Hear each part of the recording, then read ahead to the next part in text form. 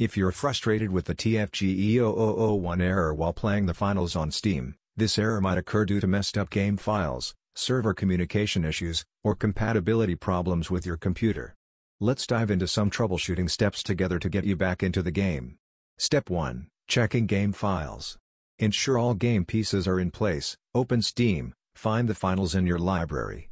Right-click, choose Properties, go to Local Files, and click Verify Integrity of Game Files. Step 2. Restart game and system. Sometimes a restart works wonders.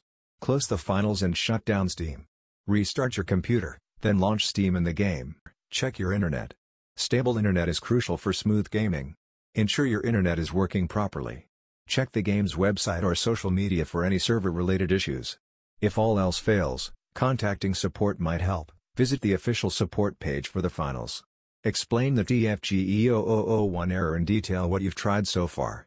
If issues persist, reaching out to the game's support team is your next best thing.